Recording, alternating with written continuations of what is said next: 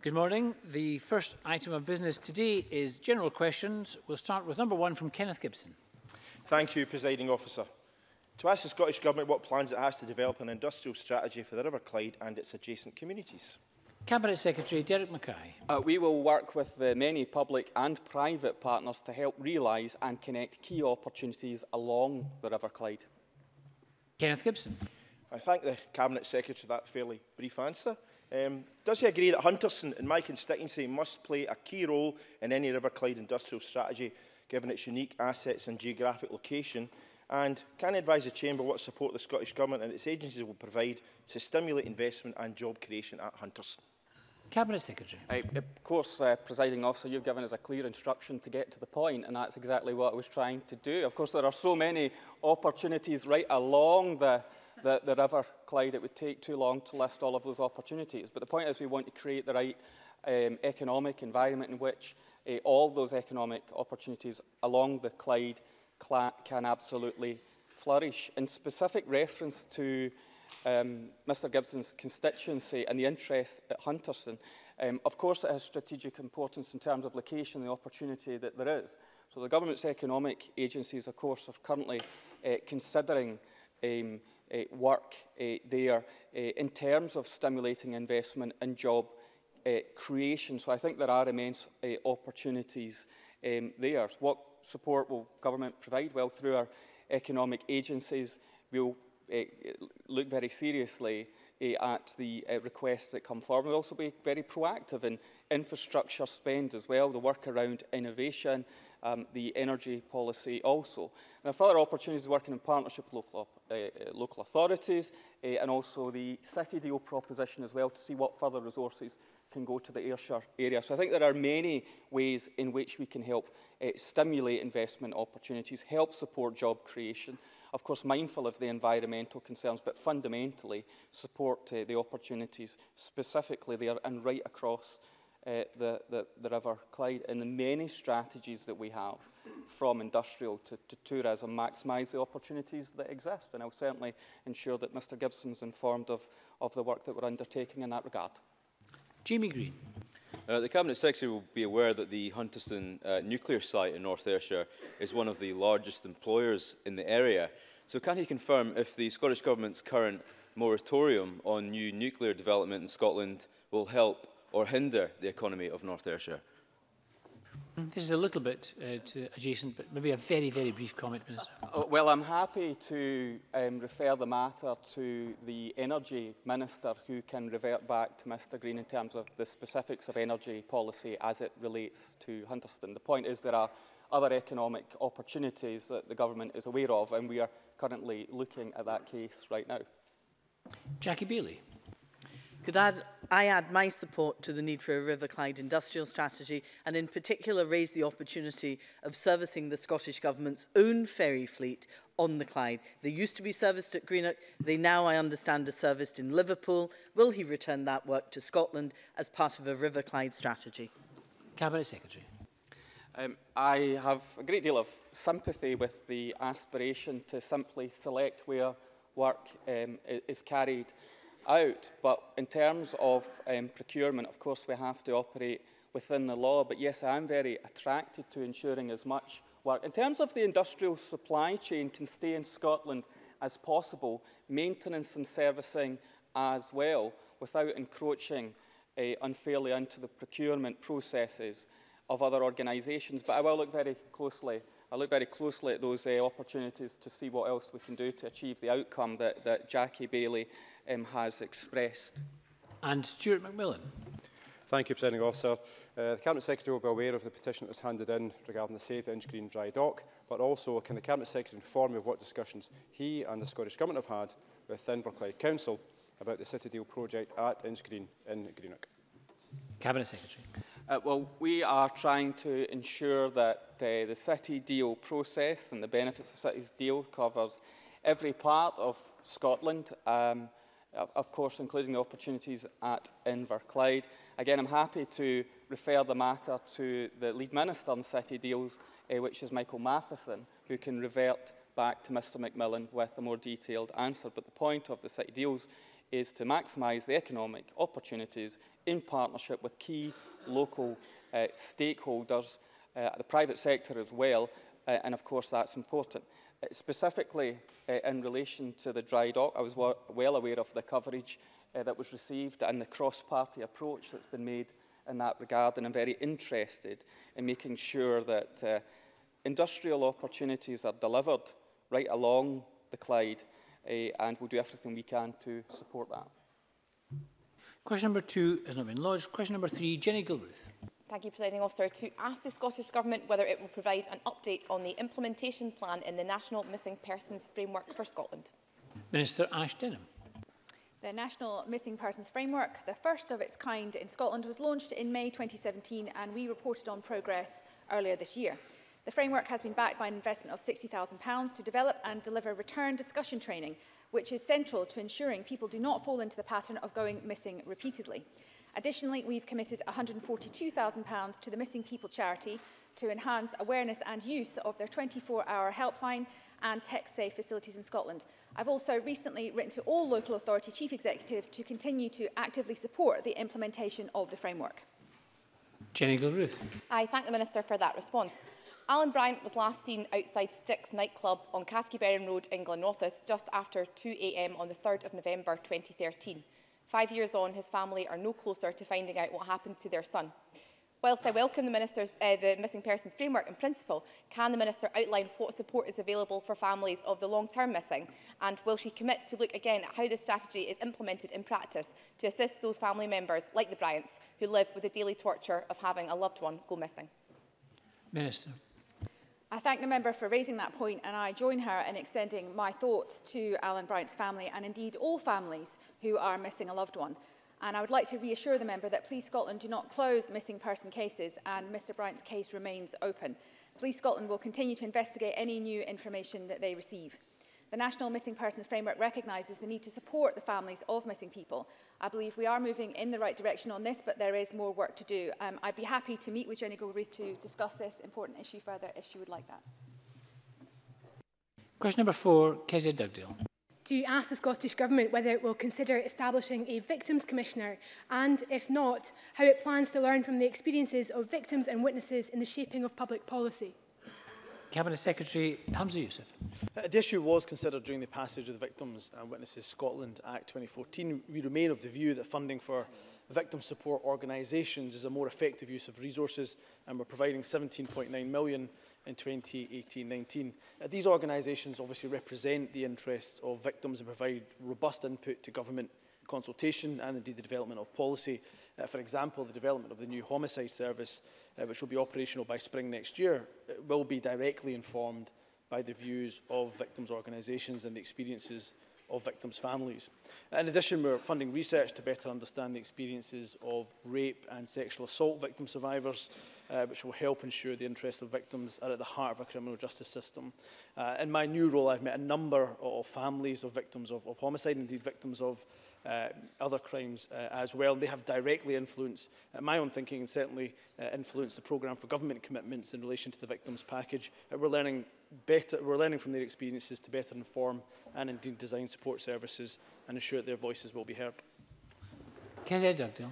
Thank you. We help you know your rights, we help protect your rights, and we help influence change. That's how the Children's Commissioner describes his job. My constituent Kevin Woodburn lost his son in a violent attack on New Year's Day 2017. He didn't know his rights, no one gave him a copy of the Victims' Code, and he feels let down at every turn by a justice system he believes is stacked in favour of the accused.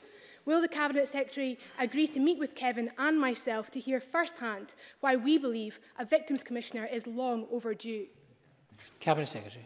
Can I first of all recognise the work that Kezia Dugdale has done on this, and particularly can I put on record once again the Scottish Government's condolences for the loss of Sean Woodburn. I know the First Minister has met with the family previously. Of course, I would be willing to meet with Kezia and indeed with the Woodburn family. I have had correspondence with Sean's grandfather, Oliver Woodburn, myself as well. Kezia will be aware of the variety of measures in the programme for government. Having met with a number of families of victims of homicide myself, I think it's fair to say that we recognise throughout that family's journey, from the time a terrible tragedy like that happens right the way through the process, there are some gaps there which we are very, very keen through the victims package announced to try to make sure that we fill those gaps. But certainly a meeting with the family is something that I would welcome to help better inform our development of this policy as we move forward. Angela Constance. Thank you. I know the Cabinet Secretary is aware of my constituent Kirsty Maxwell, who died 17 months ago in Benidorm in circumstances that remain unclear, and that he's well aware of the plight of her family. So following the programme for government commitment to improve services to victims, will this specifically include better support to families who've lost a loved one abroad, given that there's a role for Police Scotland and victim support services, as well as, of course, as the Foreign and Commonwealth Office? Cabinet Secretary. Can I thank Angela Constance for raising the issue and once again express my sympathies to the Maxwell family, and again recognise how much Angela Constance has been advocating on their behalf. As she rightly mentions, of course, when it comes to the process, the Foreign and Commonwealth Office will take the lead in that, but she's absolutely right to mention the fact that there could be some support services put in place for the family here in Scotland. And certainly when it comes to the victims package, we are still thinking about how we further develop some of those programme for government commitments. So I'd be happy to discuss that with Angela Constance. As I say, the lead in terms of the role of the process is for the Foreign and Commonwealth Office, but certainly let me reflect on what support we can put in place for the family in Scotland through the measures that were announced in the programme for government. Liam Kerr. Thank you, Presiding Officer. In England and Wales, certain prisoners contribute a portion of any salary they earn from paid work out with the prison gates to a fund for victims of crime, which is a good way to compensate those who suffer the most and can help deliver meaningful rehabilitation. So will the Cabinet Secretary consider introducing such a scheme in Scotland? Cabinet Secretary. Yeah, well, we are currently waiting for Westminster when it comes to in relation to our victim surcharge, which we are keen to take forward, and I'll keep the member updated in that conversation. Where we can learn from best practice across the UK, across Europe, or indeed anywhere else, I'll be open-minded to that. But of course, he will know about our plans for a victim surcharge, and as I say, we are still waiting for conversations to progress with the UK government in that respect, and I'll keep him updated on that. Question number 5, Tom Arthur. To ask the Scottish Government how it supports partnership working between colleges and industry. Minister Richard Lockhead. Partnership working with the industry must, of course, be at the heart of what our colleges do. And, of course, our colleges play a key role in delivering educational opportunities that support individuals into the workplace and onto higher learning. So we continue to ensure that every college in Scotland is in a strong position to meet both the needs of learners and employers.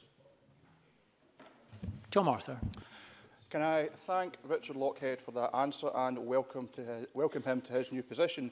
Last week I had the pleasure of joining my colleagues Derek Mackay and Stuart McMillan for the launch of the AC White Skills Academy at West College Scotland in Greenock. This is a partnership between West College Scotland and Barrhead-based AC White, who are a business who are one of the main contractors for the refurbishments of homes across the UK and specialists in external wall insulation.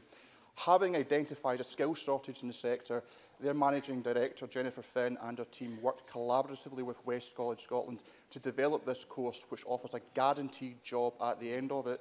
Does the Minister agree with me that this is a fantastic example of partnership working, but West College Scotland and AC White should be commended for their endeavours, and will you join me in wishing all of the students on the course the very best for the coming year? Minister. I thank the member for his question, and of course thank him for his kind words as well. And he's quite right, that partnership between West College Scotland and the AC White with our new Skills Academy is the perfect example of colleges and employers working together, and sets a really fine example for the rest of the country to follow. It's certainly an issue I intend to take very seriously, is to ensure we can foster these relationships between our colleges and employers to address skills gaps. And I join Tom Arthur in wishing all the students and indeed the employer, AC White, all the best. Jamie Halcrow-Johnson. Thank you very much, Presiding Officer. Can I welcome the Minister to his new position as well? Obviously, it's important that courses are linked to the needs of industry and the wider labour market. So can I ask the Minister if any assessment is made of whether college leavers enter employment relevant to their qualifications, and how long any assessments may continue after they've entered the workplace? Richard Lockhead. Well, that's also an issue that I'm very keen to pursue as well. There are indeed many tracking assessments of the destinations of students at our colleges and our universities. I'd be more than happy to look into that specific issue for the member and drop him a note. But it's very important we do track the final destinations into the workplace of our students. Question number 6, Dean Lockhart. Presiding Officer, to ask the Scottish Government what discussions it's had with NHS Forth Valley regarding funding for GP services at the Aberfoyle Medical Centre. Cabinet Secretary Jean Freeman. The Scottish Government is engaging with NHS Forth Valley and its constituent integration joint boards about their primary care improvement plans. I understand NHS Forth Valley provided discretionary funding to Aberfoyle and Bucclivie medical practice under the historical Associate GP scheme, funding which was tied to a particular post holder who has since retired. The Health Board is committed to retaining this funding to support all practices in the West Stirlingshire area, including the Aberfoyle and Bucclivie practice. Dean Lockhart. I thank the Cabinet Secretary for that response. The Aberfoyle and Bucclivie practice in my region is faced with diminished GP capacity due to the decision to withdraw funding for a GP. This has resulted in GP availability falling below the level needed to maintain an acceptable service to the local community, and it also is putting the GP surgery at risk. Does the Cabinet Secretary agree that in rural locations a higher proportion of GP availability is essential, and will she commit to reviewing the national guidance given for GP provision to reflect the specific needs of individual rural practices? Cabinet Secretary. Thank you, Presiding Officer. I need to start by disagreeing with Mr Lockhart's premise in terms of his supplementary question. Funding was not withdrawn. The funding was linked to a particular practice that in 2004, that practice was informed was no longer appropriate given the new GP contract at that time, but Forth Valley continued that funding, making it perfectly clear, as the practice knew, that it was linked to a particular individual and would end when that individual retired, as is now the case.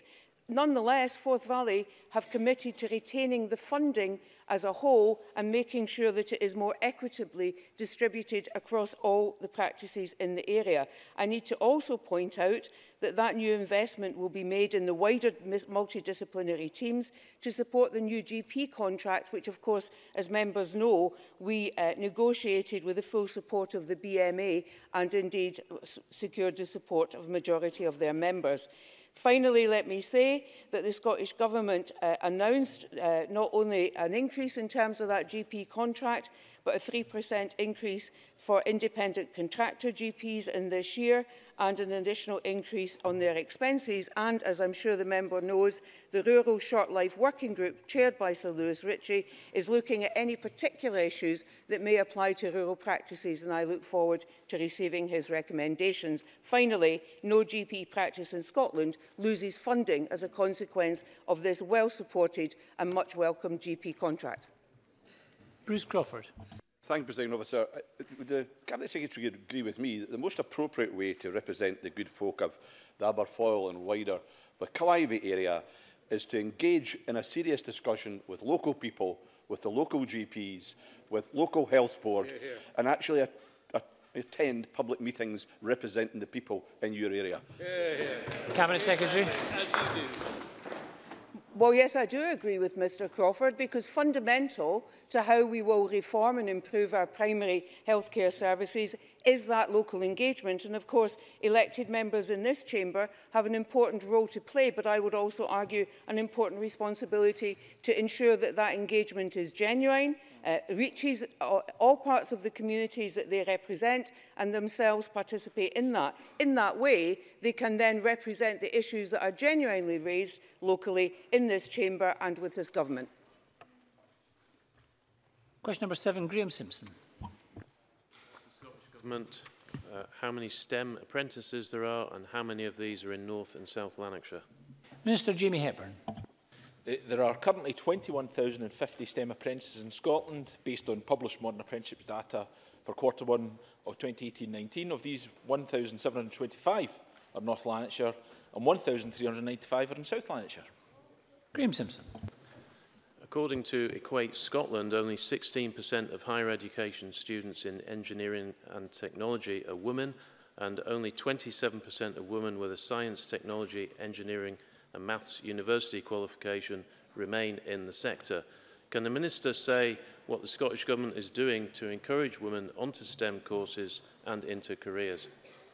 Minister.